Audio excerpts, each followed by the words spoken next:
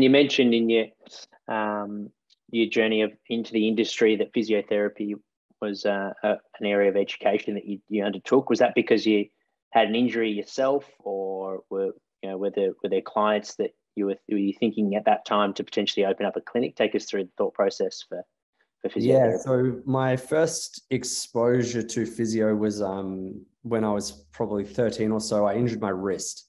So I was doing a lot of breakdancing, a lot of handstands. I got a sore wrist and I saw a physiotherapist. And my mum's a GP, so she's a doctor. She recommended I see a physio, and I was really impressed. I thought he had a really thorough understanding of anatomy and physiology and managing injuries. I thought that would be, I thought that would be a really fun career. I didn't really have any idea of what I wanted to do at that age.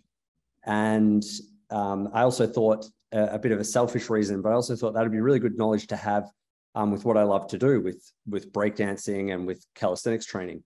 What sort of cues do you use with when you're giving feedback for some of these movements? Is it is it more external cues? Is it a feel thing? Is it video analysis? What's your favorite way to give feedback when you're trying to progress an athlete that you're working with? Yeah, as the goal of what I do tends to be performance. I generally don't like internal cues.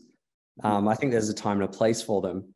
But when it comes to performance, I think there's a lot of evidence that external cues lead to better performance, and also a lot of evidence that can lead to better strength outcomes. And I've found that when people kind of dwell on internal cues, it might work really well for one person, but I don't think it's really generalizable. And I think part of the reason for that is everybody understands things in a slightly different way. Everyone feels things in a slightly different way. And you can't say you should be feeling this working in your deadlift, you should be feeling your posterior chain activating. And I would say in your deadlift, if you're picking the weight up and standing up and fulfilling the requirements of a deadlift, it doesn't matter if you feel things activating or not. From the business owners and coaches out there, do you use Excel? Is it Google Sheets, or is there an app that you use? Take us through the programming side of things. Yeah, so when I put a template or general program out into the world, that's generally app-based. If I'm coaching somebody one-on-one, I generally will send them a questionnaire and do a Zoom consult, get a history, preferences, goals, those sorts of things.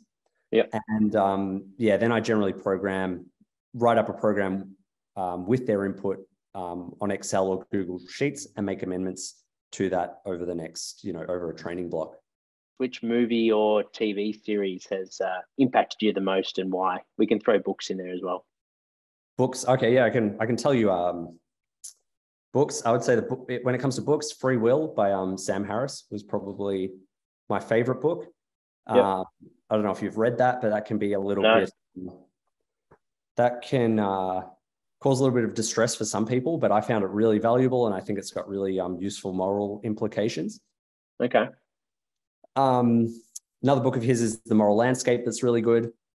For movies, none come to mind, but I like Tarantino movies. I like Fight Club. When you mentioned that question, the first thing that came to mind with TV shows, the one that's impacted me the most would be Game of Thrones, because I thought the ending was terrible, and I was just so gutted that I'd made such a huge investment watching this show for so long, and it felt so let down at the end.